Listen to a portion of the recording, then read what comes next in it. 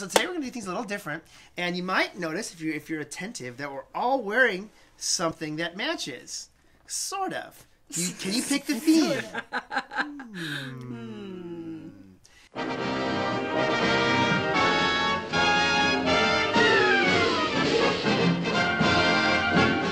The wonderful world of Disney. Disney, yes! You're very good there in the back row. I saw that hand. Yes, Disney, that's right. This is Eric, Sadie, and we have some other people to introduce. This is Trinity. Hello. Ryan. Hello. And Elena. Hi. This is the Hess family. This is all of us. Remy's not in this picture. She's not family, she's a dog. And why are we doing a Disney thing vlog today, dear? Because, well, Trinity actually can tell you a lot. She's our Disney person with all the facts. Yeah, she's our Disney. What, Trinity, what's coming up? Yeah. Disneyland's anniversary, July 17th, 1955. I've been going to Disneyland since, well, I was, not born yet. My first post-birth trip there was in 1970. I was 6 months old. She was there as a preborn. In the womb. Mom, Sadie, when was your first trip? How old were you? I was an old lady. I was 9 years old by the time I went to Disneyland.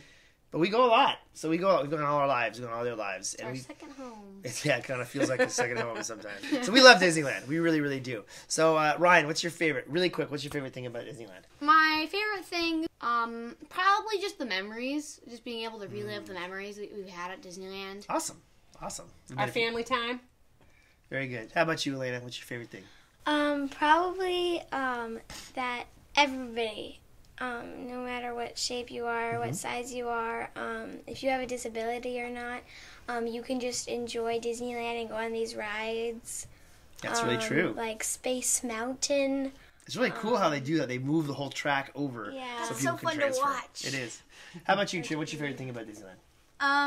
I just really appreciate how Disney does the family, seeing like parents with their little girls walking around in princess costumes, or and standing in lines so the little girls can meet the princesses they're dressing up as. It's just really cool to watch and just to be a part of.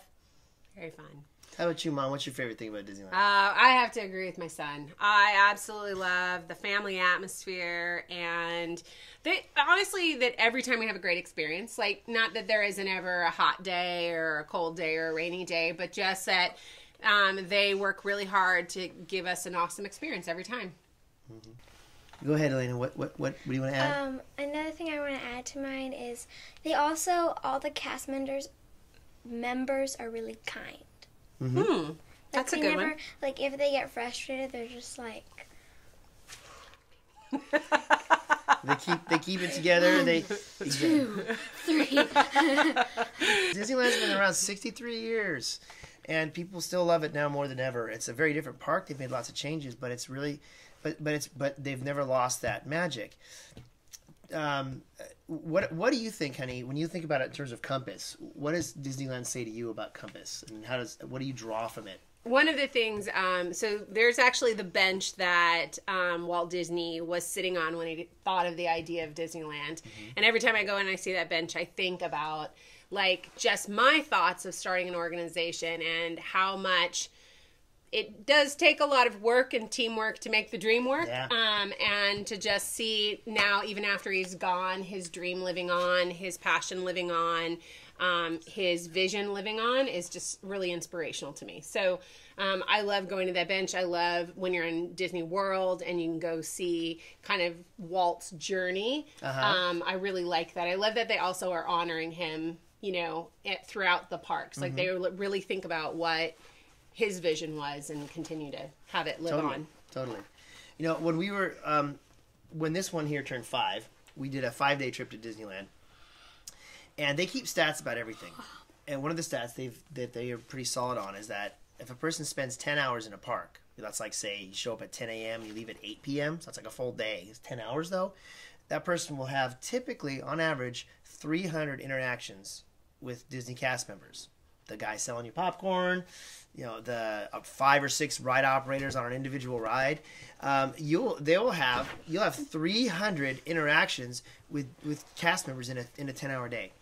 We had 5 of those in a row. and only one bad interaction. It wasn't an epically bad one, but it was still only one bad interaction. That means out of 1,500 cast member interactions that our family had, we had 499 nearly perfect interactions. That's astounding to me. That's an astounding level of excellence and consistency. And I remember Sadie and I were talking about it, even back then, about Compass and how challenged we felt to make sure that our clients experienced consistent excellence from their staff, and what could we do to promote that. Mm-hmm. And then to make sure that our staff felt consistent excellence from their leaders. I mean, if you're a life guide or a life coach, you deserve that kind of consistent excellence from your CF, your ILSM, and so on.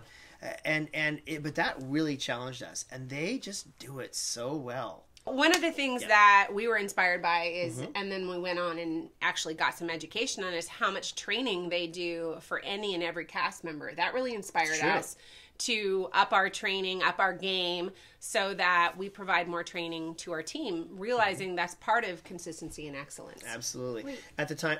When did you guys learn this? 2007. Wow, so you've been doing this for a really long time. Yeah, for a long time. Dad went and took a course. I went to a Disney seminar for a one-day deal, and what I found out during that one-day deal was that they have every single cast member spends 5 full days in training before they're allowed to do their job. That, like the guy with the trash little sweeper deal who just bends over and picks up trash off the ground. 5 full days of training before he walks around unsupervised with a trash can. I mean, how hard is it to pick up a piece of trash off the floor?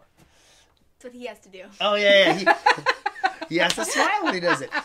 You know, he has to be prepared to answer the most frequently asked question at Disneyland. Trivia, the most frequently asked question of a cast member is not where's the bathroom, it's, this is not a lie, excuse me, what time is the 2:30 parade?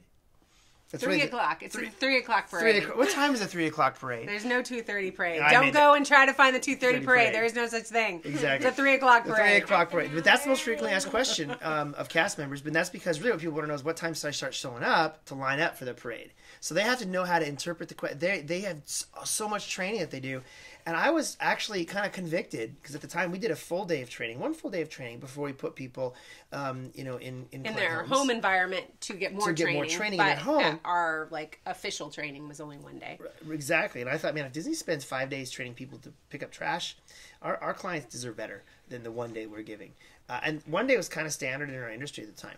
So we kind of stepped out and, we spend more time and money on it. But, man, we have seen the results. And so, again, Disney's example of how their staff perform consistently, excellently, and how well they train them people so that they can, really has encouraged us at Compass to kind of follow that example. And we believe it's made a profound impact in our company. All right. Well, thank you so much. And congratulations, Disneyland. And thanks for inspiring us and giving us so many awesome memories as a family, right, Ray? Yeah. All right. We'll see you next time. Thanks, guys. Bye. Goodbye.